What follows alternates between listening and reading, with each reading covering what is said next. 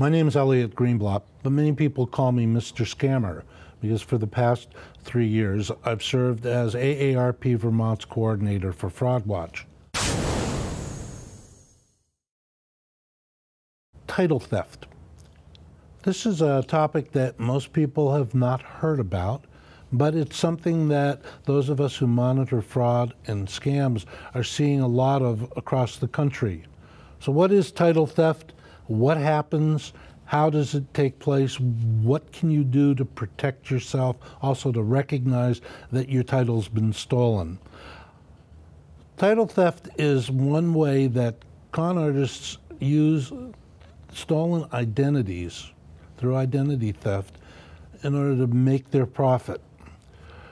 In title theft, something happens where an individual is able to contact a bank, a mortgage company, and do one of three things. First thing they can do, or possibly do, is refinance your mortgage. In other words, take out your mortgage for an amount higher than what it currently is. It may be at that amount, or it might even be at the same exact amount, but through the mortgage provider, get a lower interest rate. Why would they be interested in you getting a lower interest rate? They're not. What they're interested in is transferring the loan provider to somebody who they can then obtain money from, and as a result, you become the loser.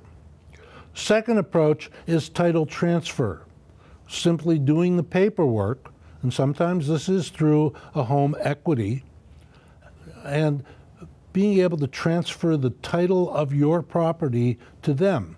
Again, they've already stolen your identity. They've taken the information that you have, and now what they're going to do is commit the scam. So three-step process. First, the data breach. Secondly, the identity theft. And now the act of transferring the title.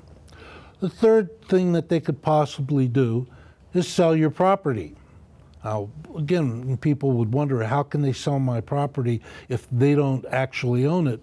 By doing the fraud that we've described, they can end up taking possession of your land, of your home, selling it, and you not realizing it until the person who unwittingly bought the stolen property shows up to take possession. So let's take a little look at what happens in terms of these three things. By the way, it may seem kind of ironic, but a person is more susceptible to this type of fraud if they have clear title to their home. In other words, they don't have a mortgage. And the reason why is there are fewer hurdles for the con artist to try to leap over. This means that the con artist, for instance, doesn't have to go through the existing mortgage on the home. They can simply take out a fresh mortgage. They've got the information that they need. All they have to do is work with it. So there's more of a possibility, or at least more susceptibility, when there is no mortgage or any liens on the property. So what can you do to protect yourself from this kind of scam? There are a few very critical things that you can do. One thing is be very protective of personal information, personally identifiable information like a social security number, driver's license number, account information number. All of these things can be combined by the con artist in order to commit the theft. So by being very close and protective with that information, you protect yourself from this kind of scam. Don't share any of your personal information on social media. It's critical that you stay away from social media with it, and that you not provide this kind of information to anyone over the telephone or on the internet, through emails. Stay away from it. Use common sense, I guess, when you're dealing with your information, and that's your first step in self-protection. The second step in self-protection is obtain a credit freeze. It's virtually impossible for somebody to open a new credit account, to take out a mortgage, take out a credit card, without having a credit check done. The 4 credit bureaus, Equifax, Experian, Innovis, and TransUnion, all offer credit freezes. The credit freeze means that nobody can end up getting a copy of your credit report.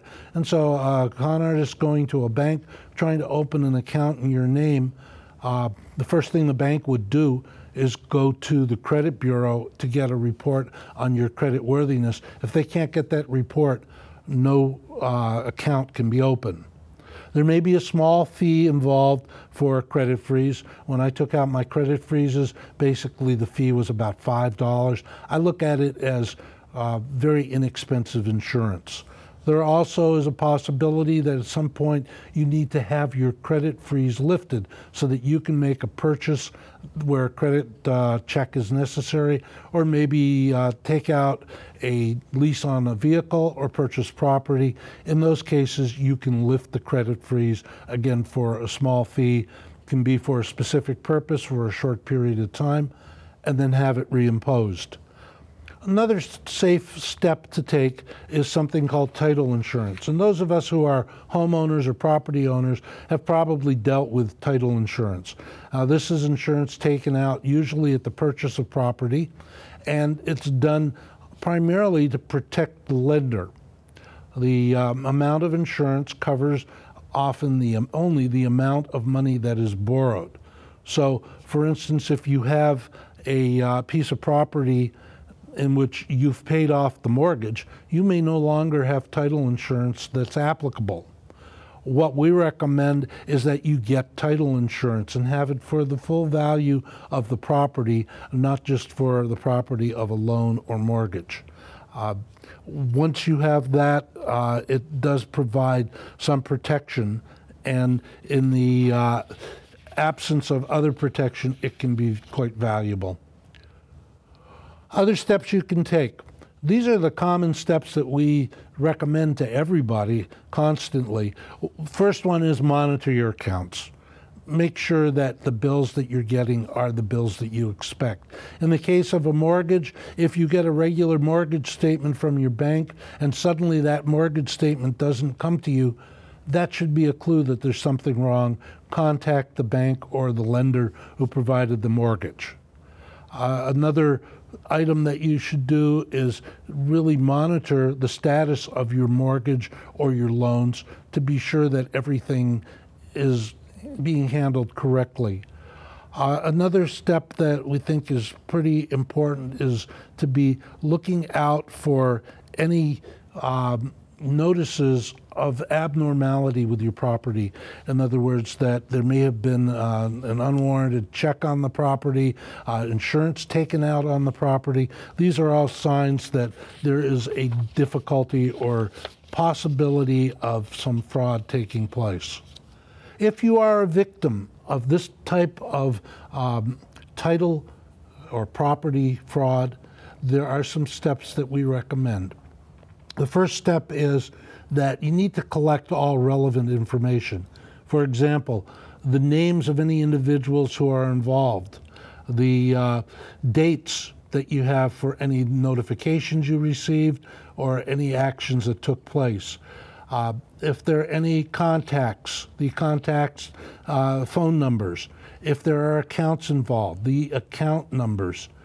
One of the things that we've seen happen in some parts of the country is people don't realize that there's a problem until somebody shows up at their home with a moving van and is ready to move into their house. And they have a legitimate bill of sale for the house to them. What you then have to do is prove that you no longer own the house. As far as the law is concerned, that other person may actually own your house, and now you have to disprove that. It may not take, it may actually take some time to do that. So being vigilant becomes essential. Watch things like the credit bureau reports. If you don't have a freeze, get copies of your credit bureau reports and see if there have been any unsolicited checks of your credit.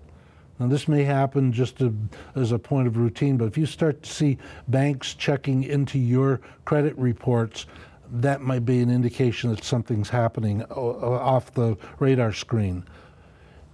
If you are a victim, again, file a report with the Federal Trade Commission. This involves identity theft. Federal Trade Commission is the government agency that addresses identity theft. They will take action. They will also be able to provide you with some assistance in terms of what to do next. File a police report. Quite often people ignore local law enforcement authorities. This gives a little more legitimacy to your claim, and it's also something that the Federal Trade Commission would like to see when they begin to pursue the issue. If you don't file a criminal report with law enforcement, there may be a sense that you're not taking this very seriously or you're not very concerned. And the final important step is to develop a recovery plan. Again, with the Federal Trade Commission, there are suggestions for a recovery plan. There is a step-by-step guide that you can use that will teach you how to make full recovery from title theft or any other identity theft. So that, in summary, is title theft. We don't, as I said, we don't see a lot of this in Vermont at this point, but quite often when we see these types of fraud showing up in other parts of the country, it's just a matter of time before they appear here. So the important things to do are to be diligent in terms of how you protect your identity, be vigilant in terms of what your paperwork is showing and what your financial reports show, and you're going a long way in terms of protecting yourself.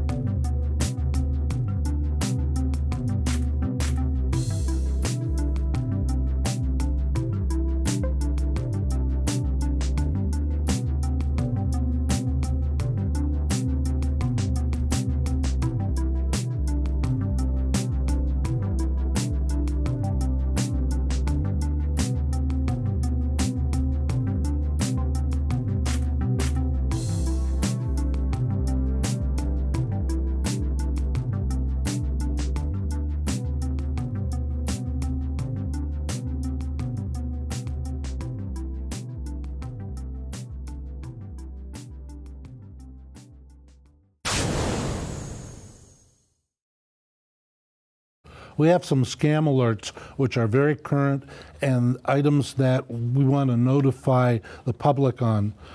There are 4 of them, and the first one is one that has just come out of the Federal Trade Commission, the FTC.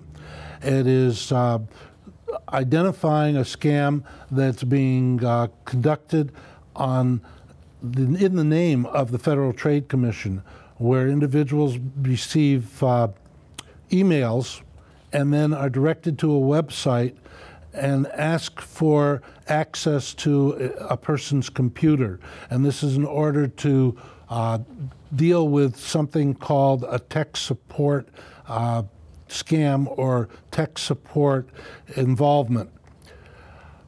The FTC warns that nobody from their agency or organization is making this contact, and that it is a scam.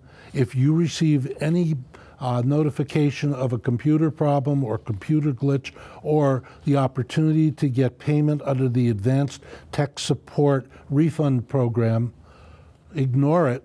The program has actually concluded. The FTC is not pursuing it any further, and the con artists are actually gaining access to people's computers through it. In a similar type of scam that we have an alert on, there have been a number of notifications by state government about unclaimed funds.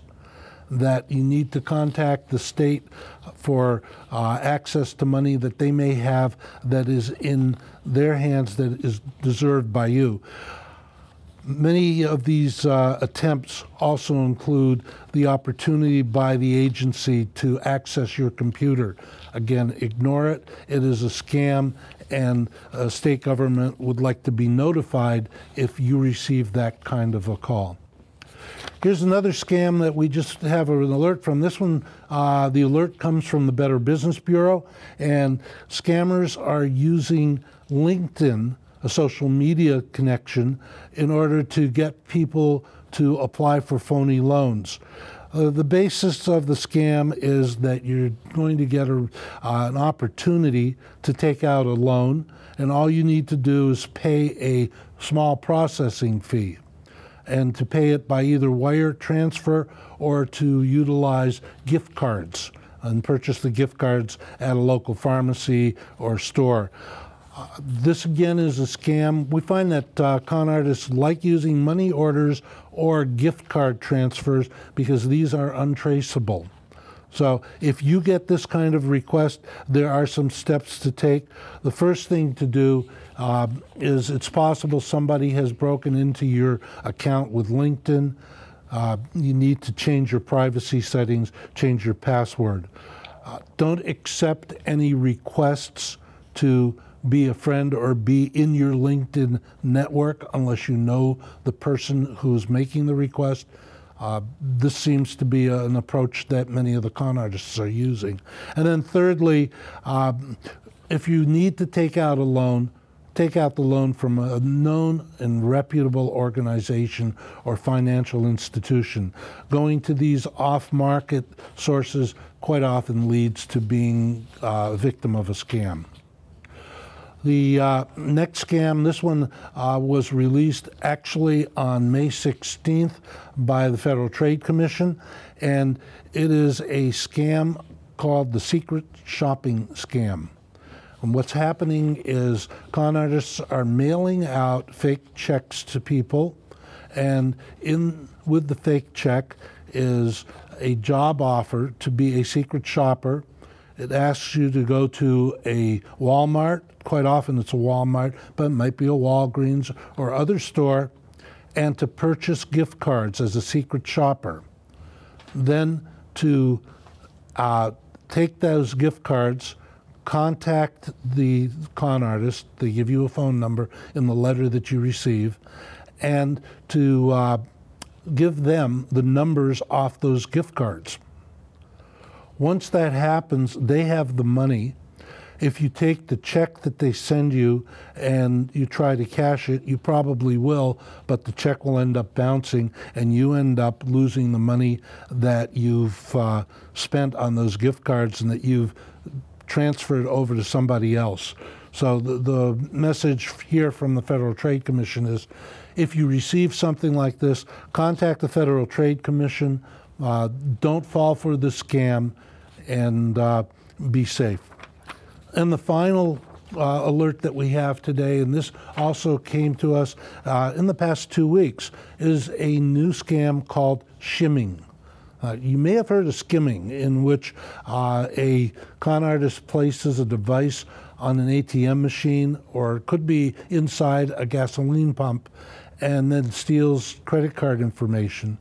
This new attempt is something called shimming, and in the work of the con artist, they take a paper-thin, micro-thin insert, place it in the card slot of a point-of-sale computer entry. This would be the cashier's desk at a grocery store, could be a department store, pharmacy, convenience store, and that small, very thin shim, which is why it's called shimming, then picks up the information from the chip on your credit card.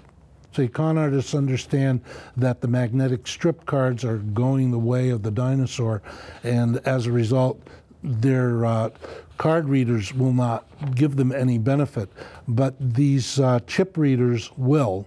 So what they will do is put the shim in the device, it will read your card and transfer the information to them. So what we recommend are three things, and this comes out of the Better Business Bureau: that you keep a close eye on bank and credit card statements, because you never know when this type of scam will take place. And keep in mind that if you have online banking and you have credit cards, you can get your statements, or at least your account information, without waiting until the end of month statement. You can check these things online constantly. Be wary if your credit card gets stuck in a device. So if the card reader kind of grabs onto your card, that may be an indication that there's something stuck in that card reader that could be reading your card. And then thirdly, a recommendation is to use contactless payment systems. So this would be something like Apple Pay or Google Pay. It might even be a Wave Pay system, such as what Visa uses in a radio chip embedded in the card. So shimming, a brand new scam that could impact everybody. Veterans. We all appreciate veterans, or at least most of us do. They sacrificed for us and for our safety and our protection. But there's a small number of people in this country who do not have that appreciation, and they tend to be the con artists. Con artists are targeting veterans at an alarming rate, and they're actually being very successful at it. Colonel Jones, this is the Department of Veterans Affairs calling to update your Social Security number. Mrs. Sanchez, hello. I'm calling about offering cash payments for your VA Veterans benefits. like you are now eligible for some amazing real estate opportunities. I'm a financial advisor and would like to take a moment to review your I work for a portfolio. military charity, and we are seeking donations from veterans just like The you. VA calling. We'd like to verify your information on file. The veteran scams have increased over the past couple years, and some of those scams are very successful to the point that they exceed the level of success that con artists have with other groups in the population. For example, the percentage of veterans who are successfully scammed is about double the number of general population senior citizens who are scammed. So let's take a look at some of the specifics that we're finding out about scams targeting veterans. Now, veterans have some benefits that are provided as a result of their service. Veterans also have an affinity for each other, kind of a brotherhood of those who have given service to our country. These are things that con artists are targeting. Benefits. Many veterans around the country are being offered the opportunity to get money now for benefits that they will be receiving later. And it could be, for example, disability benefits. It could be pension payments.